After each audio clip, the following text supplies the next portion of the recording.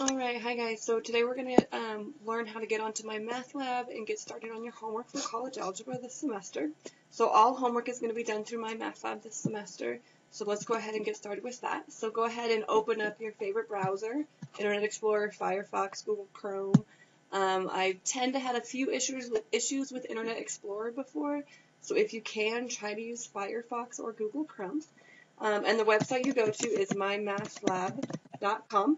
Okay, that's the main website that you'll go to every time. If you've used MyMathLab in the past for any other course, you can go ahead and sign in using your same username and password you've used before.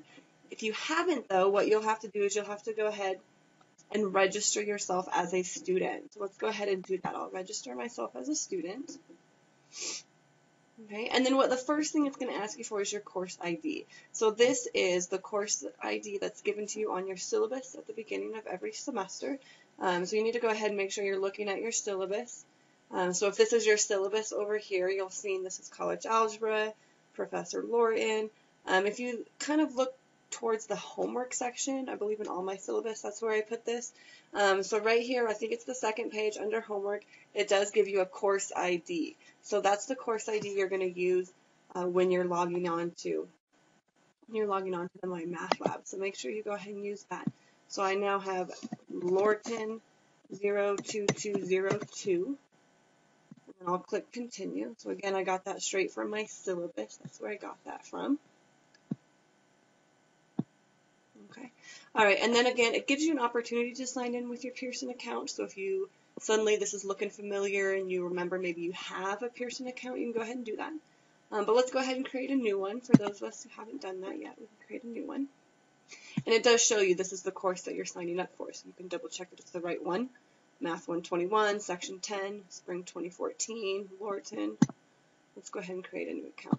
So you need an email address, a username, a password, and so on. So it's best if you use an email address that you're going to check most often. I would like, obviously, if you use your one from your school account.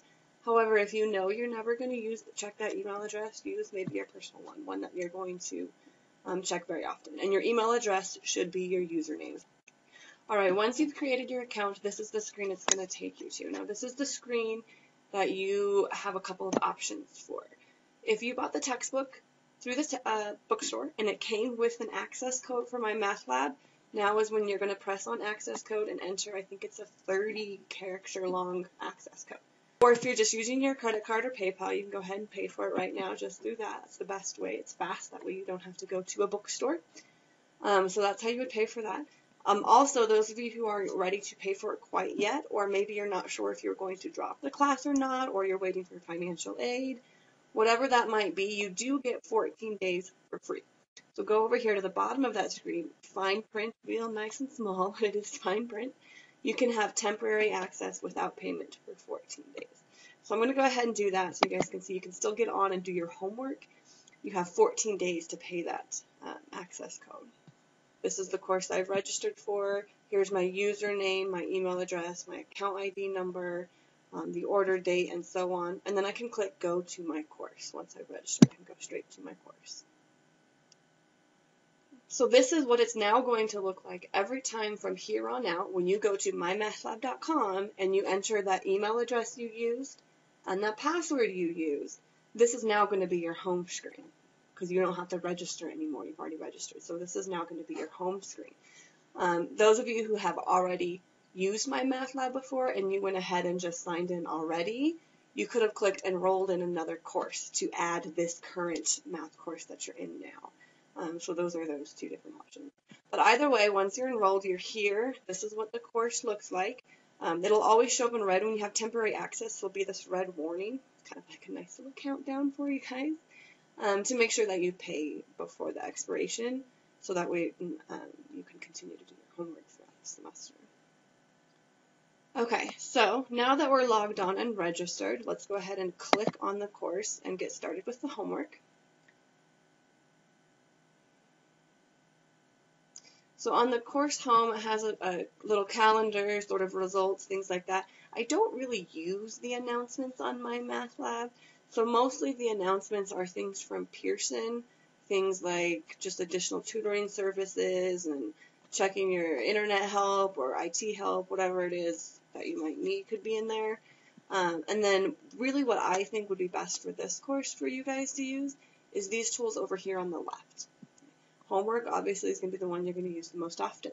Okay, and then if you look down here closer to the bottom, you'll see one multimedia library.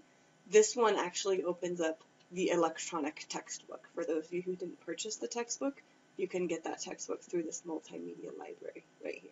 So those are the things that you're going to be using the most often. Let's do the homework because obviously that's the one that's going to be the number one used. Click on homework. And what's kind of unfortunate about the way this is set up, and I haven't found a way to fix this yet, but right here it shows you that it's highlighted homework, but really you need to show all so that you can do the prerequisites before it lets you open the homework. So it's not default to that yet, and I'm sorry. So make sure you're under show all and you go to the very beginning. So I've got it so all assignments are shown right at the beginning of the semester so you can see everything that's expected of you. First thing is the Chapter 1 skills check. Now they call this a quiz, but keep in mind, notice over here you have infinitely many attempts to finish it. So the point of this is all prerequisite skills that you should have known from the previous courses or the last time you took a math class that got you tested into this class, those types of things. So these are just skills checks to make sure you're kind of on top of it. Once you've passed this Chapter 1 skills checks and the skills review homework, then these little flags on the side will go away and you'll be allowed to open your Chapter 1 homework. What these flags are saying is it says you must score at least an 80% on Chapter 1 skills check before starting this assignment. So you can't actually open it until you've finished the prerequisite assignment. So let's go to the Chapter 1 skills check and see what it looks like. So it opens in a new window, gives you a nice little warning. You must submit this assignment before you can begin, etc., etc. Click I'm ready to start. There's no time limit on these ones either, so these you have time to, don't feel like you have any pressure. Okay, alright, so then there's 10 questions for the skills check. So we go through and we can solve all 10 of these questions. Okay, so once you're done answering all the questions, go ahead and click Submit Quiz and see what happens. See how we did. We'll give you a quiz summary. Okay, so it looks like I got an 80%. So this is what you should do. You should always look at what you got wrong. So I wanted to make sure you guys can see what happens. You're allowed to click on the ones that you got wrong. They have the red X. So you can remember what the question was. Maybe you can remember your mistake. Maybe you missed a number. Anything like that could have happened. Let's see, there it goes. So that's once you click on it, you're allowed to open that up. It reviews it. It tells you answered 13 out of 24. But it also tells you the correct answer was 11 out of 24. So that's also really, really, really helpful to be able to see what the correct answer was as well as what you answered. And then so you can do that to all the other ones that you got wrong. Once you're done, go ahead and close that. Okay, and then it brings you back to this homework. Again, go back and click the Show All. Okay, and go back to the first assignment. Okay, so now you can click the C score on that. I got an 80%. And then you can click the C score on the next assignment as well. It gave me an automatic 50% because I got really good on the skills check. So it already did half of it for me. So I only have to do half of this. So then when you go to the skills review homework, it's the same thing. Click on the ones that haven't been answered yet and see what you can do for those. These types of homework problems, just so you know, this obviously looks different than the way a quiz did. Once you type in an answer, let's say I think the answer is 6 here, you can click check your answer. If it's incorrect, it gives you kind of a little hint here. Maybe you forgot the LCD, maybe you forgot to write the fractions with the LCD, whatever it might be. So then you can try again. You have infinitely many tries. If you keep trying and you get it wrong 3 times in a row, let me show you what happened. That was the second time I got it wrong. The third time I got it wrong, it tells me the correct answer. When I click done, what I can do next is then do a similar exercise down here at the bottom. And then what it does is gives me the same type of problem, just the different numbers. You can go ahead and click OK, and it should bring you right back to that same homework that we've been at. Only now, notice what has happened is that there's no longer those flags next to Chapter 1. You have now opened up your Chapter 1 homework. So the skills check and the skills review homework has to be done before you can do your chapter homework. So now you can go ahead and actually click on the 1.1, 1.2, 1.3, and so on. What I'm checking for a grade are these chapter homeworks. I'm actually not doing the skills check or skills review as part of your grade. Your grade is just going to be the chapter homework, 1.1, 1.2, 1.3, and so on. So then you can go ahead and do the same thing. These will look very similar to all the other homeworks. Chapter 1, you'll see exactly how many questions there are. You can click on the first one, and you can do the same thing that we've been doing. Every time you get it wrong, you can certainly do a similar exercise as well. You get infinitely many tries. There's no excuse that you shouldn't get 100% on the homework because you have infinitely many tries. You just have to make sure that you stay on top of it and don't fall behind. If at any point you struggle with the homework, over here on the right-hand side are a little bit of extra tools for you. This view and example is probably one of the best ones. It does very similar. Notice that the two problems are almost identical, just different numbers. And then over here, it just solves it for you. So it goes through step by step, explaining each step along the way of how to solve these types of problems. So that could be very helpful, especially if you're really lost. I recommend first that you try it on your own first. Try looking at your notes first.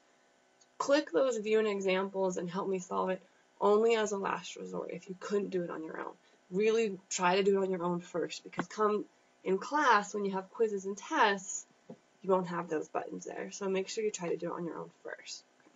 And then whenever you're done with the section, you can always click save, come back to it at a later date. If you maybe did half of it today, you're going to do the other half tomorrow, you can always come back to it. And then if at any time you struggle with any of this, if there's any questions, concerns, please feel free to let me know.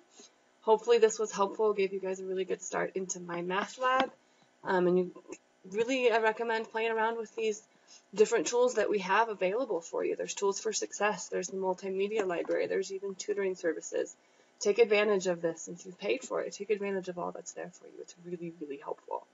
All right, thank you. Hope this is helpful.